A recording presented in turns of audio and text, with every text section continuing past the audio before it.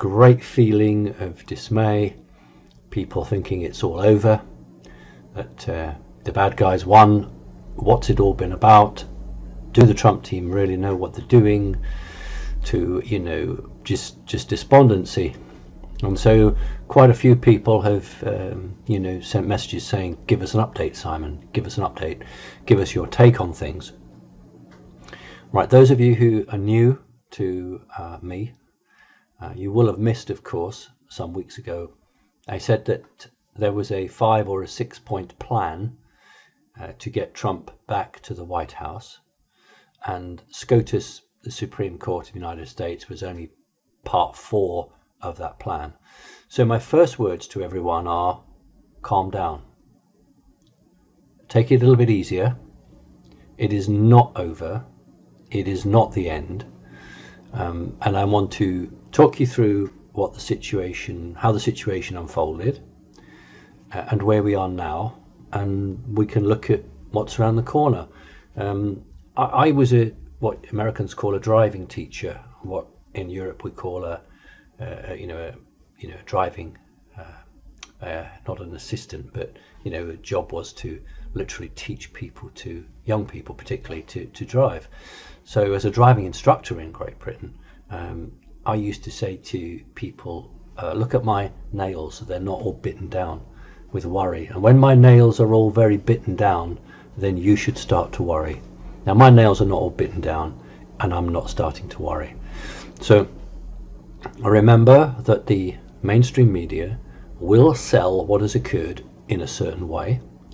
Remember that alternative websites will go into an absolute meltdown and panic, and many of those anchor guys or presenters who don't have access to intel are knocked off the position, and I can understand that. So let me tell you what I'm aware of, what I've been made aware of, and then you can add that in and put it into the rest of it. But there is no time for panic here. The volcano is not erupted.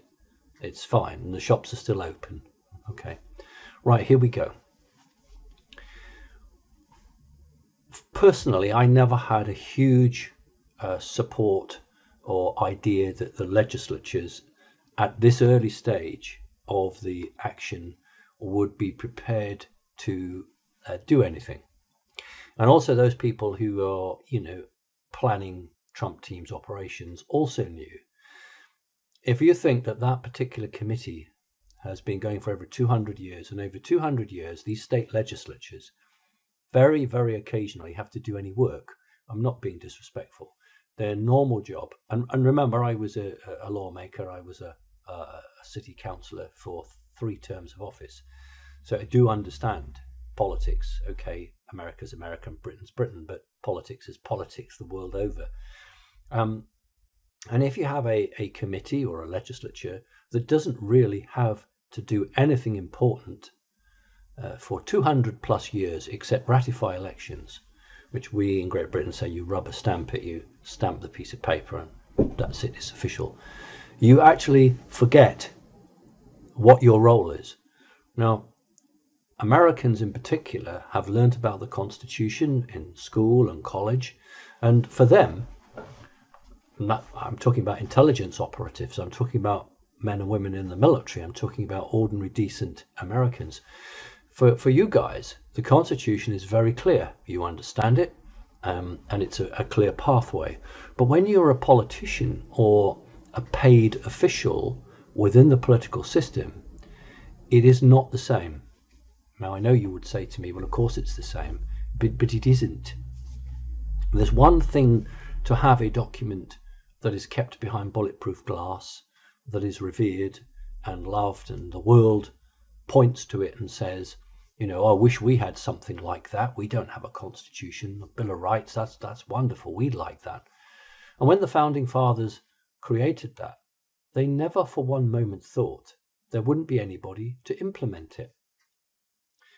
Legislatures are politicians, and suddenly, after 200 plus years of actually not having to do anything, to go from what we call 0 to 60, they couldn't face it. It was too much for them. So most of the legislatures just don't want to face it at the moment.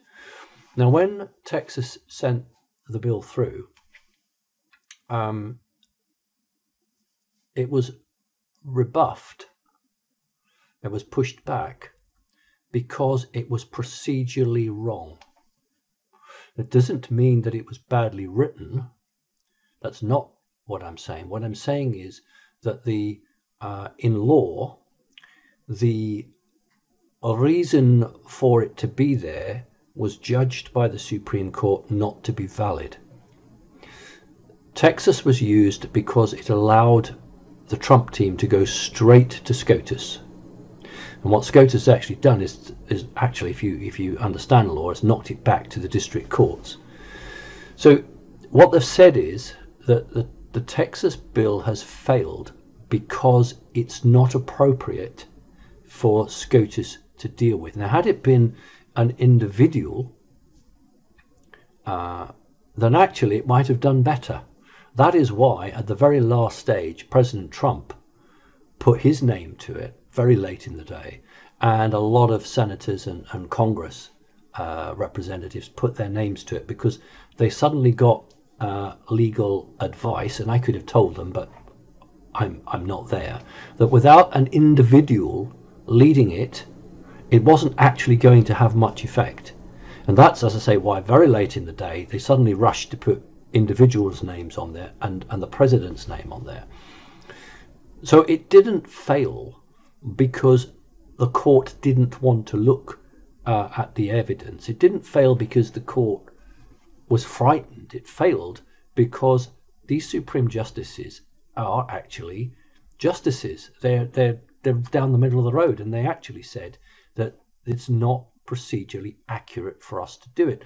There's a lot of panic, and the media is saying it's been thrown out. That's not accurate. What the Supreme Court have said is that it goes away, redoes it, they're quite happy to have it back. But that, of course, is being lost. Even people in the alternative media are not picking that up, and they've gone and got great lawyers and well-known attorneys, and they're all pontificating on it from their own perspective, and it's very skewed, not getting the right point here.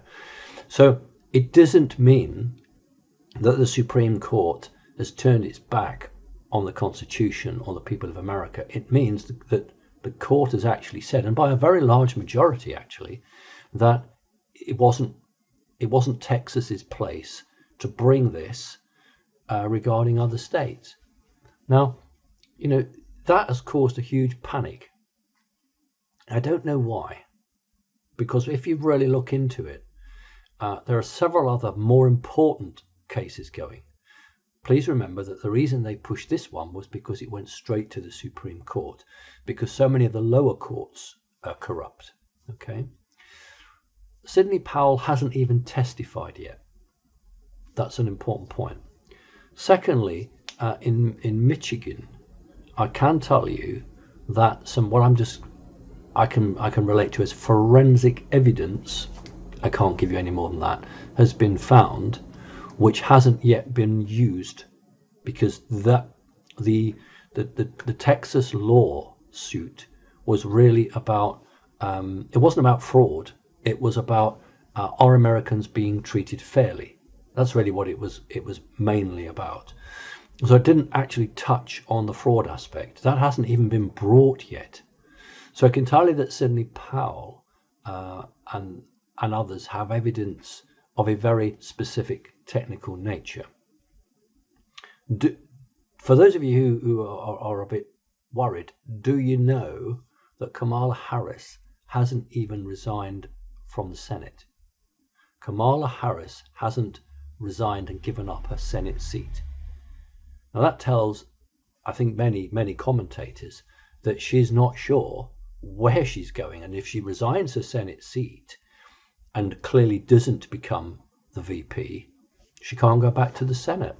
So the very fact that she's holding on to the Senate seat tells you that they're more frightened than my audience, because what's happening is that wrongly, it's not your fault, wrongly, uneducated alternative media built the Texas thing up to be the only thing going. Now, I quite rightly said that the Texas lawsuit was a game changer, and it absolutely is. If the Supreme Court had accepted that, then President Trump would have been in 4 more years, no question of it. It was a massive game changer, and it was that lawsuit that caused the bad guys to literally go berserk. And we're aware of that woman lawmaker who went on YouTube and did a hate video, and her own Senate, her own state has removed her from all the committees. She can't be taken off fully because only the people can do that. And what that tells us, above and beyond all of the hate and the vitriol, is that these people are confident that they can make statements like this and have no comeback. That's the arrogance to which they've gone. That's at the middle rank of these people. When we go to the top rank, like the Bidens and the Harrises, they're actually getting daily briefings from their own side, and they're not at all sure that they'll actually will ever go into the White House. That's an important point. Biden has been completely and utterly frozen out of everything. Never mind what the media tell you, he is not getting access to anything, predominantly because the military don't want him. I have actually said several times the US military can't abide Biden. I like those words. It can't abide Biden. They don't want him. And we're on phase 4 of a 5 or a 6 part plan. And all of the legal options have to be explored and worked through before that leaves us with Plan 6, the last part of it, or 5, I can't remember what number I originally was given now, it doesn't matter. You see, if it goes to a point where there are thousands upon thousands of people out on the streets, demonstrating, and the police say that they cannot control the situation, and the National Guard come out, the National Guard say they can't control the situation. That is when Trump will enact an insurrection act, or at least a state of emergency, and that's the final throw of the dice. That's the option that he has at the very end of the day. But if you believe in truth and justice and you believe in the Constitution, you don't want to go down that road unless you're really forced to. And it has given state legislatures more time to come to terms and understand the power that they really have. These people who probably don't do a great deal, and I may sound rude, but they don't do a great deal in terms of making momentous decisions for the United States, now suddenly find that instead of spending 40 minutes on a virtual meeting arguing this, that and the other, they are actually being asked to decide the fate of the Republic. Now, unless you're a pretty seasoned and calm person, they will bite their fingernails right down because they've never had that sort of responsibility before. You see, I'm not an American, but I know that the governor is very powerful in states, and so all these committees or small groups tend to give towards the governor. The governor's office tends to be the central point, even when the political colour is different between the two groups. Over the years, since perhaps the 50s and 60s and onwards, the governor's office has really become the all-powerful institution within the government of that state. So to go to a group of men and women who just normally sit and chat about this, that and the other, to make such decisions, frankly, for most of them is fearful. And I think that one of the things we've learned from this is that the Americans would want to think very clearly and carefully about who they elect as state legislatures in the future. In other words, what you need are men and women with a backbone, with a spine. You need men and women who are not frightened to make a decision that benefits the United States. So that's what's happened at local level. At the main level, it's not over by any chalk. Was it 37 days when Bush and Gore were fighting over one state? And here we've got many states. And it really doesn't matter if on the 14th or whenever states declare for Biden, because they are declaring on the figures that they've been given, which at a later date can be shown to be wrong. The other thing that in between the lines the SCOTUS was saying was that it would be more powerful to present the Texas bill after the states have formally ratified for Biden. And I think the key word is that the damage has then been done. At the moment, there's nobody being called as president. The media are calling Biden, but actually, technically, legally, that's not the case. So, it put SCOTUS in a difficult position because neither side has declared. And they have actually said privately and confidentially, if you want to re-put it back and change the way you present this, we will definitely look at it. So it's not been sold accurately. The representation of what's occurred has not been sold accurately. This is not the death of any chance to bring Trump back in. It is one of part 4 of a 5 or a 6 plan. And those who are able to remember what I've said before, remember I said to you in the first, what I call update for this particular subject, that providing people did what they said they would do, President Trump will do another 4 years. Providing, I said, the people who have the responsibility, who either put him there or have the responsibility to keep him there, as long as they're true, then that's what will happen. So we need to be steady, you need to be calm, and there's a lot of people on the alternative media who frankly do not know what they're talking about. They actually don't. They probably sit and watch 4 or 5 YouTube presentations or something or other, put it all together into a great big cooking pot that absolutely looks and tastes disgusting, and then actually serve that to the audience. So I'm not at all surprised that people are absolutely confused, running around, what's going on, this, that, and the other. And the established media are very good at, putting the line out that, yet again, the courts have pushed Trump away. The people that I've spoken to over the last few hours, and, God bless them, they've been up all night, but that's the way it is. No one's in any doubt that the White Hats are firmly in control. And I have to be careful what we say here, but we've talked about troop movements, and we've talked about the Navy deploying to certain places, and the United States Air Force, particularly Nellis, Nevada, and many other air bases. We've seen and been told of lots of interesting regular movements, what you would expect. The game is not obvious to most people. It cannot be, because if you advertise all the cards in your hand, you might as well just walk away from the pool table. So you can't, you have to hold the cards back. And I know it's incredibly frustrating. It's really, really difficult because, you are getting one-sided information, and the people that you are going to don't actually know the truth. So they're giving you stuff which doesn't help. You've just got to stay calm. The official words coming through the military, through the White Hats, is hold the line.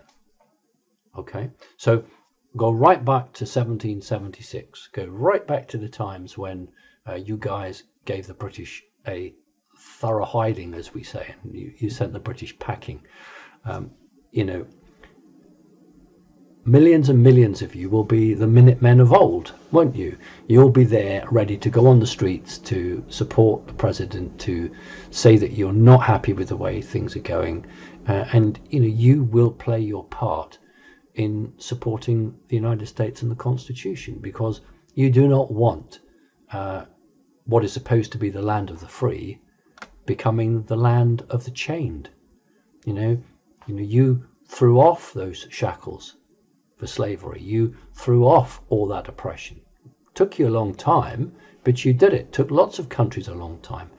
Nobody who is a good God-fearing, and maybe not God-fearing, but just a good person, wants to go back and willingly put themselves in shackles. Who wants to put chains around your legs and your arms willingly? I'll do it for you so that you can control me. No, that's not going to happen. So the American citizens will not let this happen. The military will not let this happen. President Trump is no way going to concede. So what I'm saying to everyone is just hold on, hold the line, keep calm, be careful. There's a lot of stuff on social media or alternative media that is not accurate, that is just feeding fear, and don't even listen to mainstream media. So there's lots more to be done in the courts before the final part of any plan is put into action. There's a ton more stuff to be done in the courts. And no decent, God-fearing person can believe that every court in the United States is corrupt. It would be a pretty poor show if every legislature, if every justice was already turned and corrupted. I don't believe that for a minute. I think there are a ton of good men and women in the United States who are prepared to stand up. And of course what they're dealing with is very credible threats of violence to them and their family. And I wrote a quick message to somebody a little while back saying that there were a number of key people that needed Marines to guard them 24/7. And I got the question back, well, give us a list. Give us a list of names. Who? But there are people who are going to need, you wouldn't want the CIA or the FBI guarding you at the moment, would you? But you might quite be happy with Marines guarding you. So I think there are a number of key people who are going to need that. And what a terrible situation for what is supposed to be the land of the free, supposedly the greatest democracy on earth, where I am here saying to people that it would be a jolly good idea if the Marines were guarding people because of the threats of violence. How has it come to this? How has the greatest country on the planet allowed itself to come to this? And maybe this is the great wake up. This is what makes people choose to decide whether they go into the pit or whether they're actually going to walk in the sunshine. So maybe we have to go through these very difficult days for as many people as possible to see the truth and then to come to the light. That's the reality. This is not about politics anymore. This is about good versus evil. This is what it's all about. And again, those of you who know me, who gets tired of me saying it, those of you who don't know me, take some trouble, look back. I have said that America, and this is for 10 years I've been saying this, America is the place where the battle has to be fought. And that's exactly what is unfolding. Okay, a little bit of British news. I'm so sorry because people want to hear what's going on in Britain. Of course they do. You remember, 5 years ago, I predicted no deal. When everyone was saying, oh, of course they'll do a deal, of course they'll do a deal. I said, no deal. And here we are about 7-8 hours British time away from no deal. And that's occurred because the French president, who I never liked, who was an ex-banker, deep state guy, has refused point blank to meet with the British Prime Minister. And actually also the British Prime Minister asked to meet with Angela Merkel, the German Chancellor, and she refused. So these two deep state leaders are absolutely refusing to meet with Boris Johnson, the British Prime Minister, to have face-to-face talks, social distancing of course, to discuss how to get out of this deadlock. They don't want to get out of the deadlock. French want open access to British waters to catch British fish. And that's just not going to happen.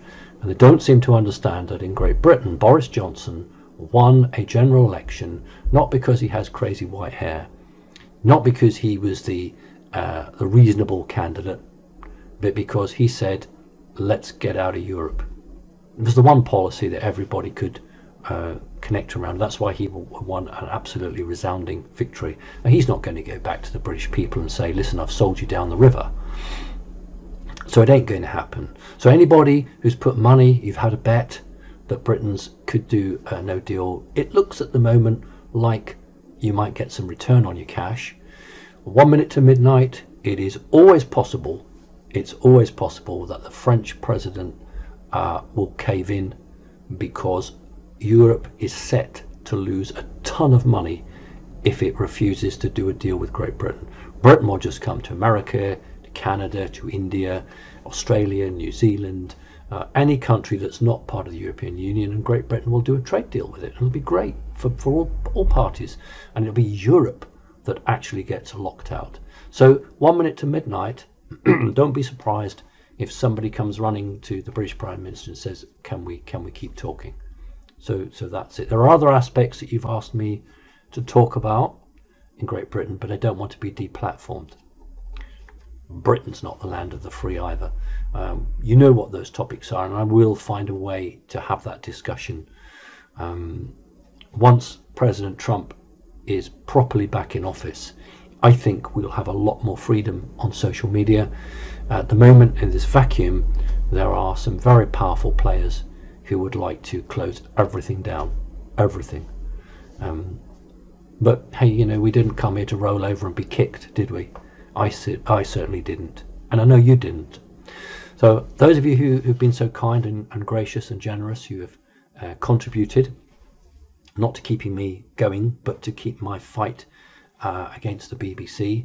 The BBC did some programs and defamed me, incredibly lied about me, and I just want to thank you. You've been generous in your donations, and we're a long way towards carrying on that case. If you can and find a little bit you haven't yet given, please do.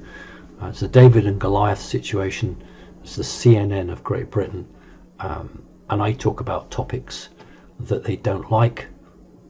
Doing this is one thing, and so one of the best ways is, of course, for the mainstream media to take you apart. I'm not the president, I'm not in the White House, I don't have all the protection he has. I feel for people like David Icke, I feel for loads of people, who have spoken their truth, and in this so-called free society found that, they might as well just have all their authority or their power or their wishes or their rights taken from them. And it's all part of what's unfolding in America. It's all part of this picture. So look, fingernails still here, not panicking yet. Just be calm. Look, the person who will become president in January is the person that puts their hand on the Bible, is sworn in as the next president of the United States, and says, I solemnly swear to uphold the Constitution. That is the moment that we're looking for, not all these shenanigans and games at the moment. Thank you very much indeed for your time, and try and enjoy the rest of your weekend if you can. Speak to you soon.